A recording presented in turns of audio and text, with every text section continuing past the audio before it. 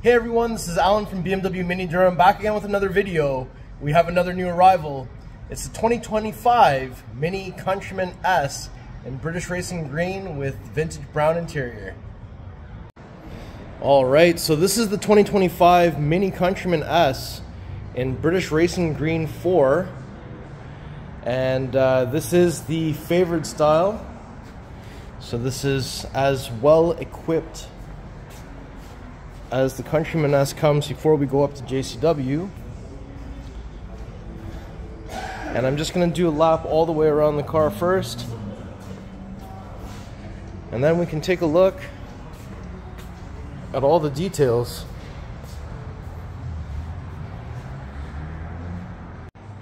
So this is British Racing Green 4, and we have that power dome on the hood there. I think that's pretty awesome.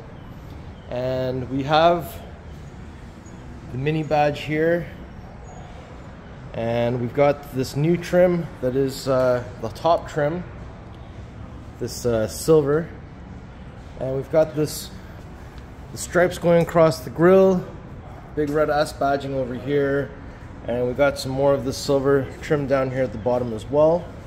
New headlight design is pretty awesome. There's a couple of different configurations you can do with the headlights, which is pretty cool. And I'm just going to go ahead and hit the pathway lighting on so you can see what the low beams would look like. And then on the side here, if we come around, we've got more of those lines going across on the over fender. And these are the 19-inch Kaleidoscope wheels in two-tone. So I think this wheel will look really good in motion. It actually looks like it's in motion when it's not in motion. And then we've got the accent down here on the rocker panel. We've got the new BMW handles, which you've seen on 2 Series, new 4 Series, or sorry, 4 Series Grand Coupe. We've got a body line here that kind of swoops down and across underneath the door here. Black side mirrors, black window surrounds, black roof rails with a panoramic roof on the top. And we've got the new style antenna here. We've got this designation here for all 4 Countrymen. There's that rear 19-inch Kaleidoscope wheel. And in the back here we've got the spoiler, quite aggressive. And we've got the rear tail lights. Let me get those on for you. So a bit of a welcoming animation, which is pretty cool to get into that. And now it looks like a Union Jack. So again, just like the headlights, the tail lights also have 3 configurations. We have the vertical reflectors on the back here, and more of that silver trim at the bottom. And just so you guys can see, there's an exhaust pipe there and another one on the other side. So it is a dual exhaust, but you just can't see it. And what I'm going to do next, so here's the key. There's a tailgate button on the side of the key. That's the new Mini key. Looks pretty good. I'm just going to kick my foot underneath the middle of the car so we can get this to open up hands-free. So the spacing here is pretty well the same as the U11X1. Cargo cover has 2 strings that you can remove in order to get this cargo cover out of here. It's got a cool little design on the top here as well. And underneath here we have a grocery bag hanger on each side. There's a 12-volt plug and a plastic storage bin. And then a little area on the side here. So let me lift this up. So under here, these are the carpeted floor mats, but this car comes with a spare tire, a jack, wheel lock keys, tow hook, and all the tools necessary to replace the tire. And I'll put that back down. We do have buttons up top to close and lock, but I'm going to go ahead and kick my foot underneath the middle of the car, and we'll get this to close the hands-free way.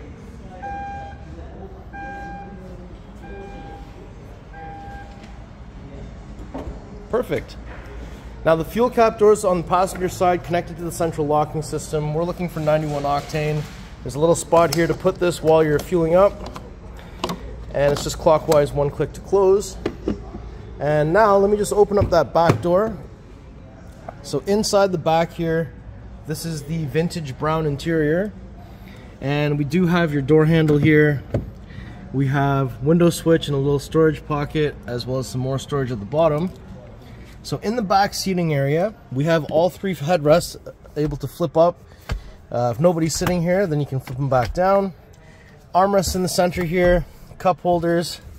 Nice stitching, nice little mini design here on this interesting patterned piping. And up top we do have the center passenger seatbelt coming down, so that can be released by pressing this red button right here. And then we have a string here, a string there, and another string over here, so that will allow us to fold down the seats in a 40-20-40 split. But again, I just wanted to show you 1, 2, 3 positions for recline for all 3 seats there. And up top we have the panoramic sunroof. We do have some handles here with lights and coat hanger. On the back of each front seat we do have some pockets, as well as some vents on the back of the center console with 2 USB Type-C charging ports. Another little storage area at the bottom, more vents down here, and interesting little pattern on the back of the front seats here as well. Let's open up the front door next. So this time around we get welcome light on the passenger side as well, and we do have comfort access on both front door handles. So once I open the door, you can see that vintage brown kind of morphing into blue, and then we've got blue dash here. We've got some of the ambient lights coming up on here. They're projecting from that little spot over there, just like that. And we've got a bit more of that pattern going across on the dash here. There's the head-up display. There's the OLED circular display. And we've got the interesting control panel down here. New vent switches, so close, open, direct. Large glove box. And let's take a look at these beautiful vintage brown seats. So very heavily bolstered, powered. And in the center here, you got your wireless charger with the vent. And we've got a little storage space, cup holders. And then we've got this little box we can keep things in that you don't want visible. Another little storage area, 2 USB Type-C charging ports, 12-volt plug. This does not open, but in the Countryman it can slide forwards and backwards. Let's open the door on the driver's side next. So there's that mini welcome light on the driver's side. And again, we've got comfort access on the front door. Windows were just tinted, so we're not rolling down the windows, but underneath here, all 4 window controls. There's a button there that makes it so only the driver controls the windows, which I think is probably a good idea for now. Side mirror controls. Passenger side mirror does tilt down in reverse, while this is selected on the driver's side. Unlock, lock. Tailgate release, you can pull and hold this while the key is inside to close the tailgate as well. Driver's side has lumbar and memory, so that's awesome. This car also has massage chairs, which is pretty sweet. There's the new mini steering wheel. It's an interesting 3-spoke design.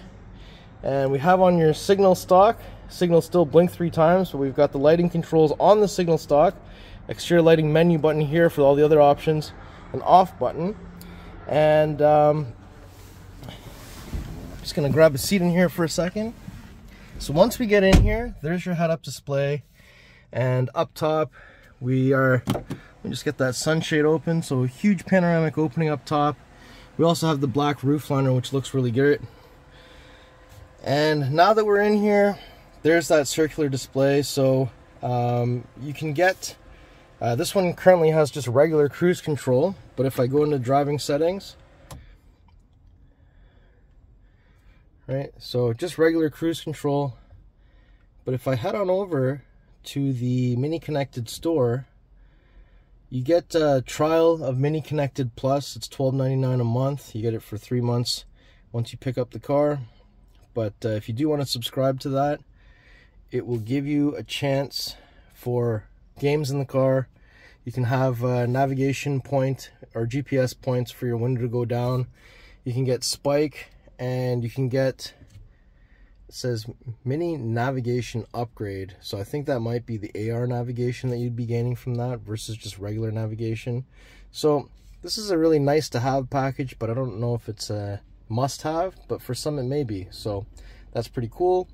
This is also the first time the Minis get all the safety features, such as blind spot detection with that little triangle in the side mirror.